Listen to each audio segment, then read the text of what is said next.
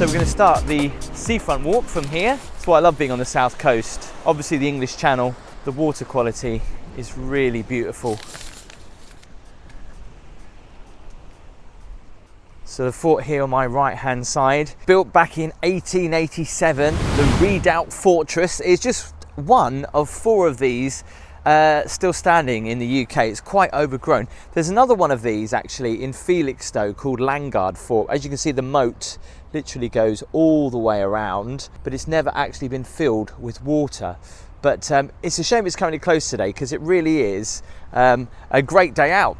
In the distance you can see probably one of the most beautiful piers in the UK. So again, when the tide goes out, you've got a little bit more sand here, but other than that, of course, it's a shingle beach. But I like the way that they here in Eastbourne have painted the railings all blue. In Brighton there, is it green? And there always seem to be either a blue or a green, don't they? Gorgeous day. As I said, you know you're in Eastbourne when you've got blue railings, blue seats, blue posts everywhere. And some very nice hotels along the seafront. And something you'll see a lot of in Eastbourne is palm trees. Especially when we get to the other side of the pier, I'll show you what I mean. People there having breakfast. It's actually just after 11, but you know, it's summer. If you're staying over in a hotel, why not? Looks like it's going to be another warm day. So in regards to seafront attractions, Eastbourne doesn't have too many. To be honest, it's very quaint, it's lovely and quiet. The major focus obviously is on the pier and the 19th century bandstand, which we're going to come to a little bit later on. As I said, being one of the sunniest places in the UK, does it need much else? When the sun shines, it's just lovely just to go for a walk. There's some Art Deco stuff here on the beach.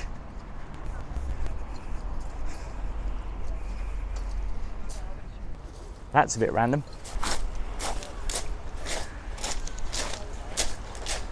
And this even more so.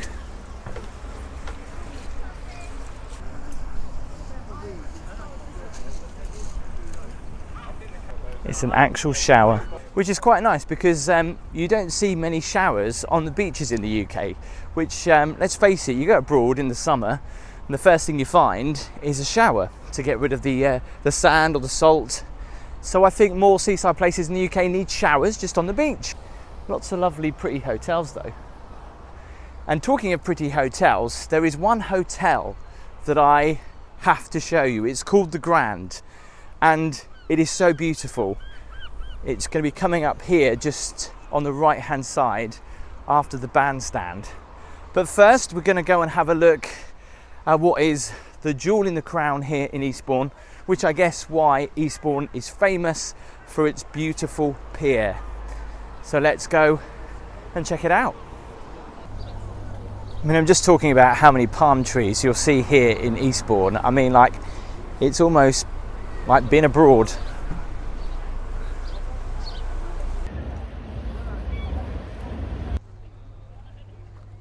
Now, it used to be dubbed as Europe's #1 pier. And like I say, it's definitely the most beautiful.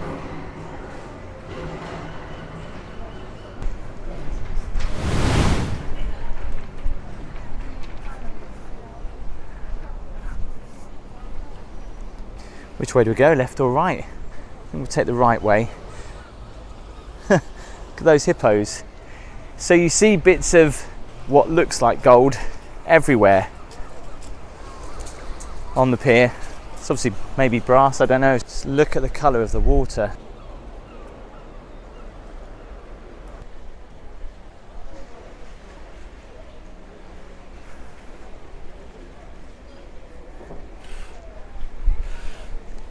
Now, as tea rooms go, I haven't seen many tea rooms with chandeliers in them. Look at this. How incredible.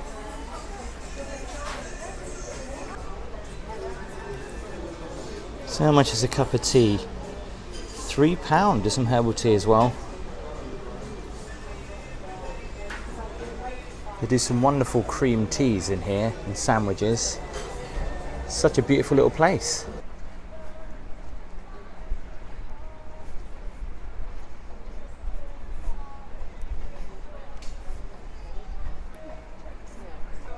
So the amusements actually on the pier are hidden quite subtly, which I think is quite nice and classy. They're just over here on the left hand side.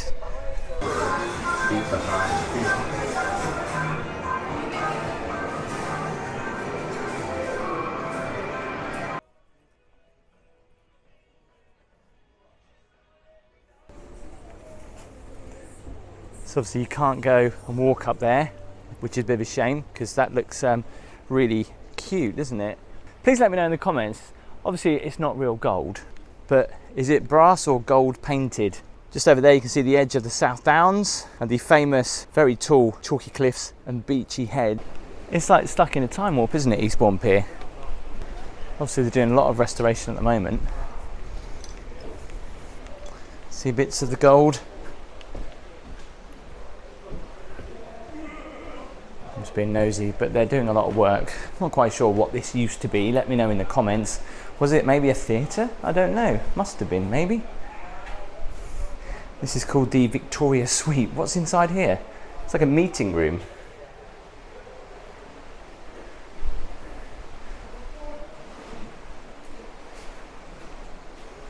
Now, if you like fishing, you can come to the end of the pier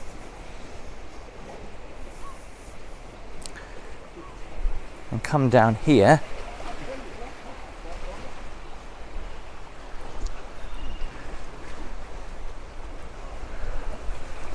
blimey, that always freaks me out. But down here you get a really great view of underneath the pier. Obviously I'm going to do that in just a moment, but from this side all really rusty.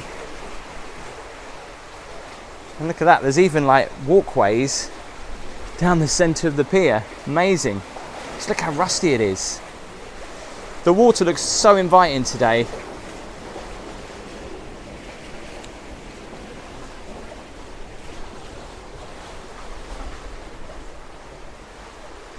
Oh my God. Can you see that there? That is like the biggest crab I have ever seen in the UK. So let's face it, as piers go, Eastbourne Pier is definitely one of my favourites and also the most classiest. But as you know, I always like to go and have a look under the pier, so let's go and do that.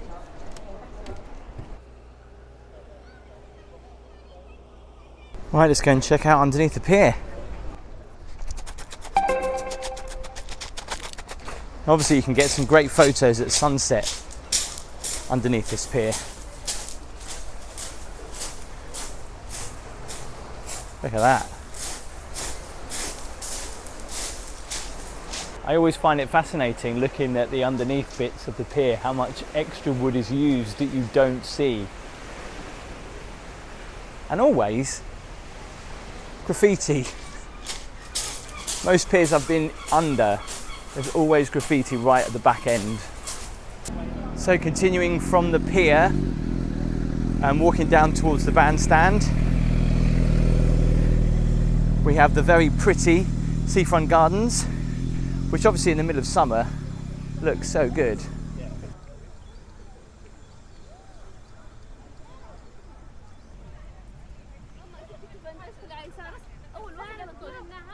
And when I was talking about palm trees down here in Eastbourne, there is a plenty. Let's look at them.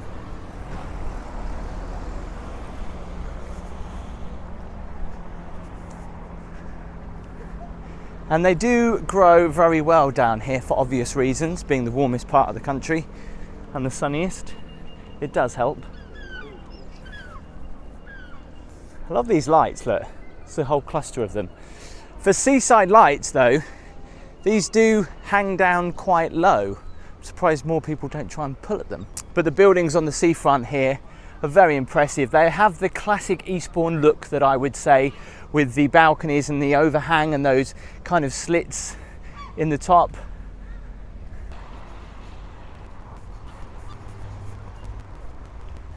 And I don't know about you, but this is something I've just picked up on going around the coastlines. You don't see too many flags. Eastbourne proudly waving the Great British flag, pretty humongous one at that as well. So coming up here on my left is Eastbourne Bandstand, which is actually used quite regularly, unlike most bandstands in the country that are really not used anymore. This is still used for open air shows and concerts.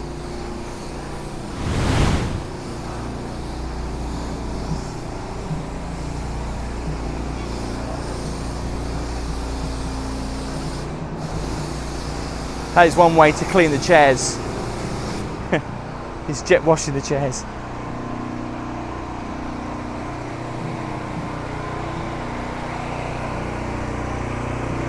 Just look at the size of these palm trees here on the seafront. They're pretty thick.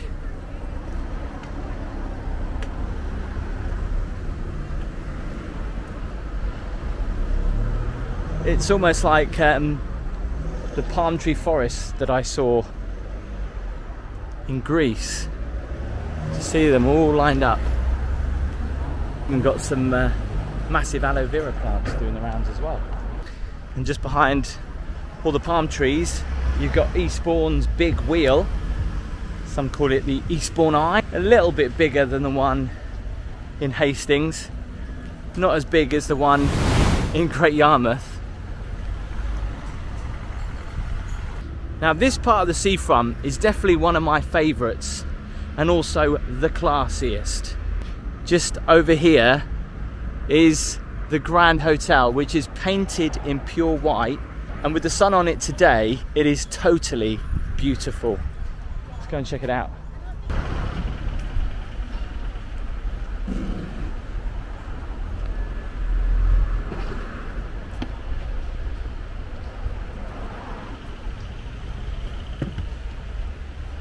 Just look how beautiful this hotel is.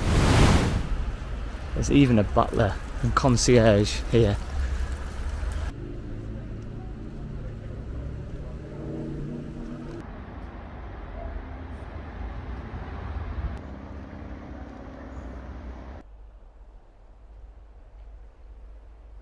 And it's nice that they've actually put out a place for me.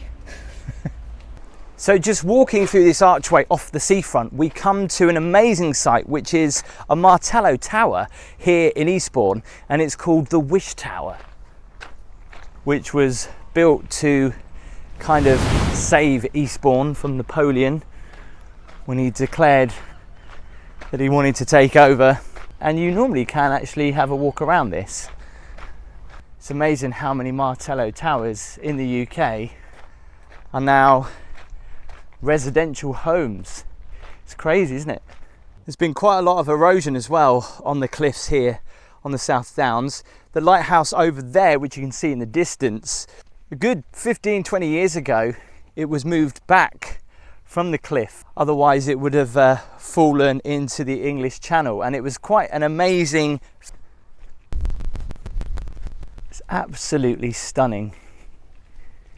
You can probably see all the way towards Dover and Brighton maybe, and you can't today, but on a good day sometimes you can actually see France.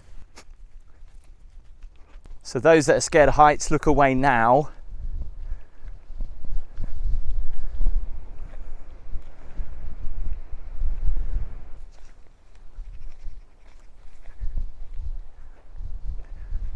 And I don't believe anybody lives in it all year round, but in low tide you could, in theory, even though it's classed as trespassing, actually walk up those steps. Absolutely beautiful. Thank you so much for watching this video. If you liked it, please make sure you give it a thumbs up. Hit that subscribe button if you haven't already, and make sure you click that notification bell so you know when I upload a new video or when I go live. If you want to follow me on social media, all the links are in the description and on the screen now, and I'll see you next time.